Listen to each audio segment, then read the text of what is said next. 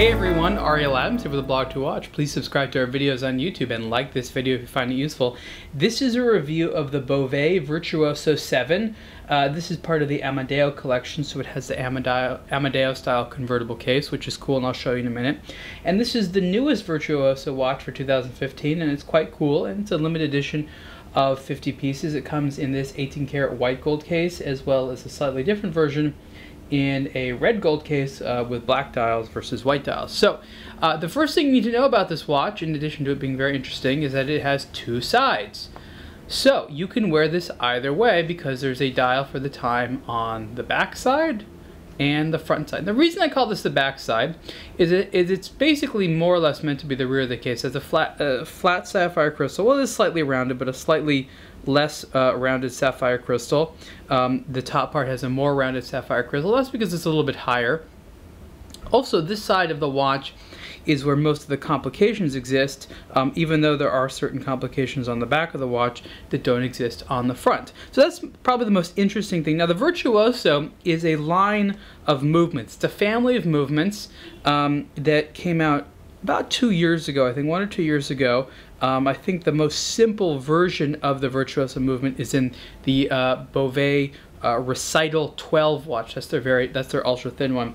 And so this is a slightly more advanced version of the Virtuoso, and it has some complications built on top of it. So the basic movement, I'm actually going to start by taking this thing apart. Look at that, strap just comes off. Other strap comes off.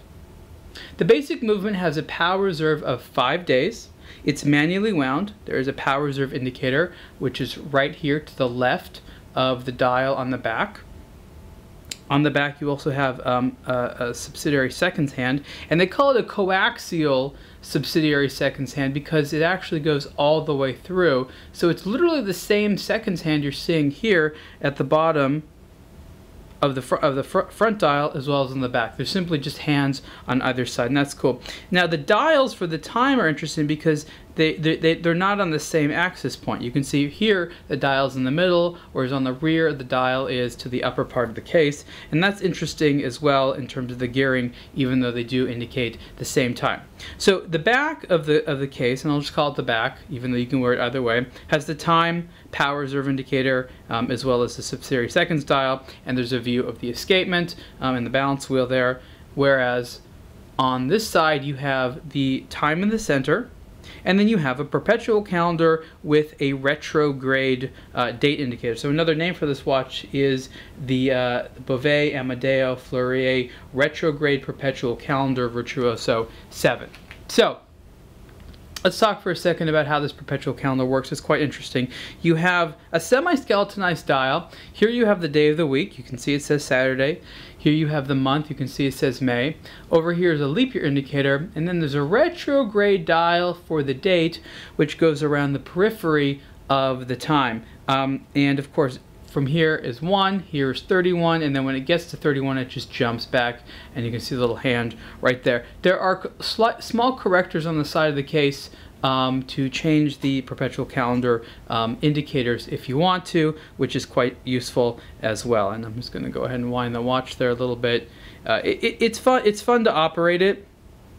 I like the layout of the perpetual calendar. It's easy to see.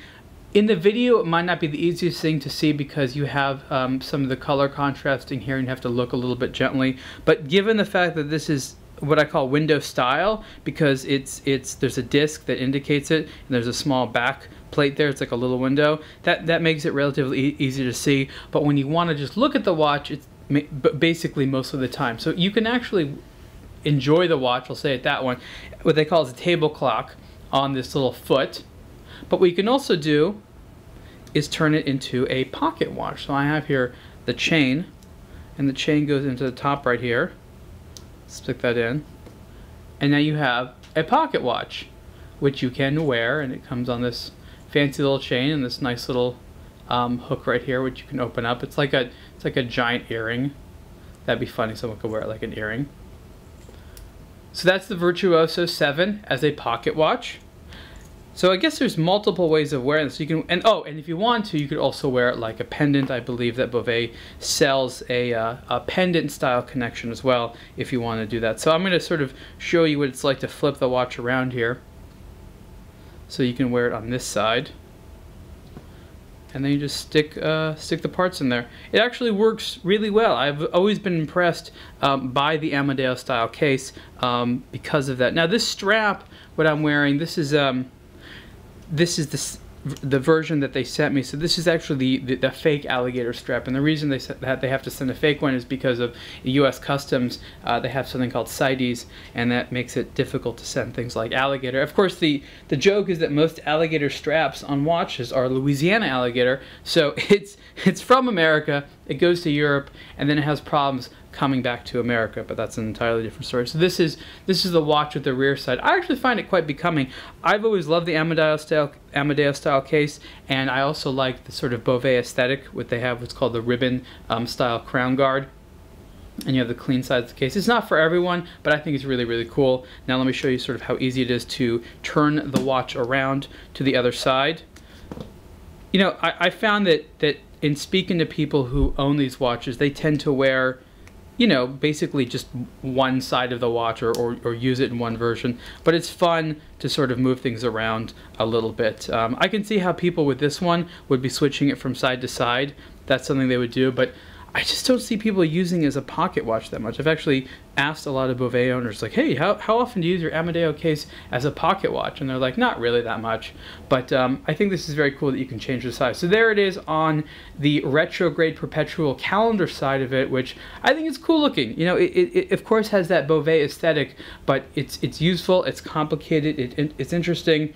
Again, you have 5 days of power reserve, operates at 3 Hertz. I've just always found that this type of stuff is interesting and unique. And again, I keep saying interesting because there's a combination of technically interesting, visually interesting, aesthetically interesting when it comes to the case as well as design. You have elements of hand engraving in the movement. You have elements, like I said, of these modern design, yet traditional. There's sort of a lot thrown in here, and some people might find it to be a little bit too much, but I like the variety a lot. If I was the type of person that liked spending a lot of money on a watch but didn't want something that everyone else had, this is definitely the type of stuff that I would look at. Bovet certainly excels in offering what I would call is an exclusive look, and that's something that I highly appreciate. So again, this is the Bovet Retrograde Perpetual Calendar Virtuoso VII.